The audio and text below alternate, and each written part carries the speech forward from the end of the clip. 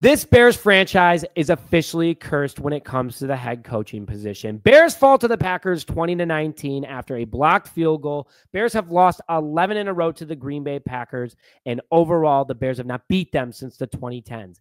The head coaching decisions of the Chicago Bears franchise continues to kill this team. Even though there were a lot of positives, it wasn't from the head coach, and I'm going to break that all down for you guys right now. And I want to hear your guys' frustrations because I am feeling you guys, and I want to hear what you guys think. But hello, everyone, and welcome back to this episode of Just Another Year Chicago Bears. My name is Nick Brody, and as always, thank you for tuning in. Now, before I begin today's show, hit that like button if you want change to come to the Chicago Bears, along with commenting how you're feeling about this team at the moment after this heartbreaking loss and what change you want to see. And are you a Bears fan? Hit that subscribe button to stay up to date on all Chicago Bears news and notifications. So let's just jump into it. The Chicago Bears fall to the Green Bay Packers 20-19 in Week 11, the Bears' first NFC North game this year, and they put a doozy on themselves at home. We lost on a field goal that was blocked in the final seconds of the game. The Bears could have gotten closer, put in Cairo Santos in a range. They could have scored more points earlier in the game. So many bad coaching decisions, especially with how this team played on both sides of the ball. I don't know how we lost this game.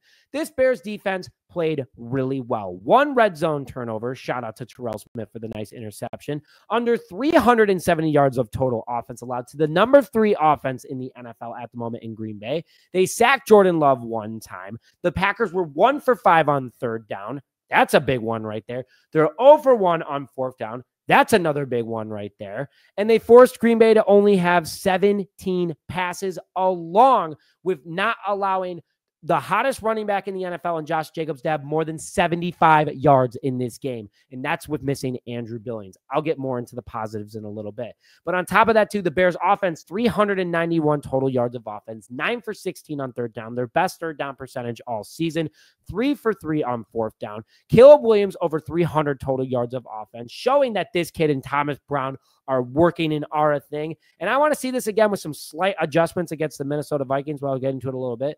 But you're probably thinking to yourself, Nick, how the heck did we lose this game with we playing that well?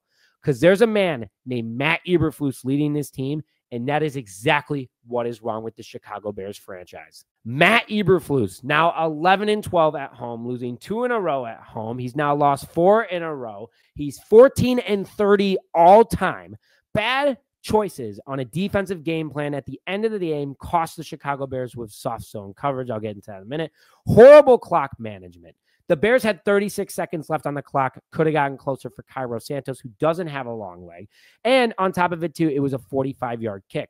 I appreciate the confidence in Flus, but he has confidence in the worst situations. You don't have Robbie Gould out there. You could have gotten more yards. You could have made better play decisions. You could have had a better defensive call that was working in the game, and you didn't have to go away with it. But because of your incompetent decisions and how you think as a head coach, cost this game. Matt Eberflus can't win in the NFL as a head coach.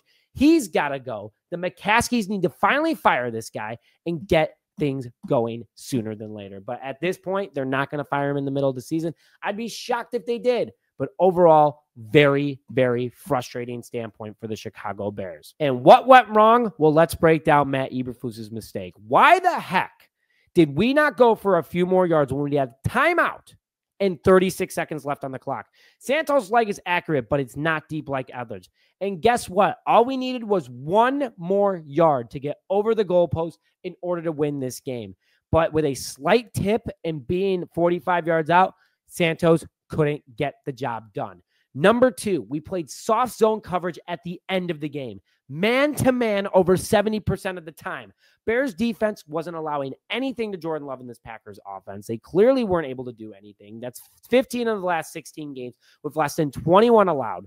And guess what? They score in the fourth quarter. That's what kills this team, and that's what makes us between a okay ball club and a good ball club. But soft zone coverage doesn't work, especially when you have this talented of a defensive back group as the Chicago Bears do. It makes zero sense to me. And finally, plain and simple, Matt Eberflus was out-coached by Matt LaFleur, a much better coach. That's why he's won 11 games in a row against us.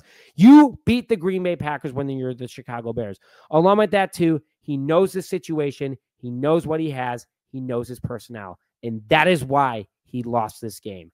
won this game. Matt Eberflus lost this game because he did the complete opposite of that. And that is exactly what is wrong with this Bears team right now. And there are a lot of positives that I'm going to hit on, which I'm excited to see because it was a big progression, but I don't give Matt Eberflus any credit for it. Now, before I do get into the positives of today's game, I would like to thank today's sponsor, OddsJam, which just isn't another betting app. It's turning the entire system in your favor, and here's how it works. OddsJam uses a strategy called arbitrage, finding odds across different playbooks. You bet on both sides. No matter the outcome, you will profit. Example, if you put $500 on the Bears one game and you put $335 on another game, it looks at your odds and you're able to help win no matter what. You can guarantee that you're going to get a win here and there, and they look at the best sportsbook odds for you across the board. And if you go to the link in the description now and use code JAYCHI, you get 35% off your monthly membership along with a 7-day free trial. I guarantee you'll be profiting after this trial. And if you don't, cancel in one click, no questions asked. Now, what went right? Because honestly, guys, I got to go through a little rant right here. The offense did 10 times better than expected. 391 total yards of offense against a top 12 defense. Thumbs up right there. Caleb Williams over 300 total yards with no turnovers. Thumbs up there. Swift with over 5 yards of carry and a touchdown, using Rashawn Johnson effectively along with Doug Kramer as your fullback in a situation on the goal line, getting a touchdown. Bang, you got it. Cole Kmet with over 14 yards per catch. DJ Moore with 7 receptions.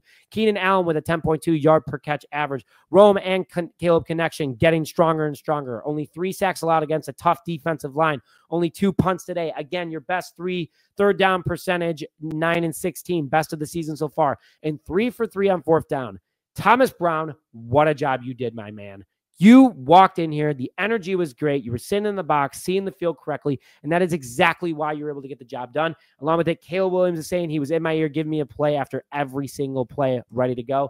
Thomas Brown walked up to the situation and was ready to win the Bears this game, but Matt Eberflus's decisions cost him big time. This defense did a good job, though. Eric Washington, shout out to him for this. In a game we were supposed to get crushed by, Packers were 1-5 on third down, their worst of the season. 0 for 1 on fourth down. Obviously, that's not good. Key turnover in the red zone. Kept the top 3 running back and Josh Jacobs under 75 yards without Andrew Billings, and they were a top 3 rushing offense entering this game. And they kept one of the best offensive football under 21 points.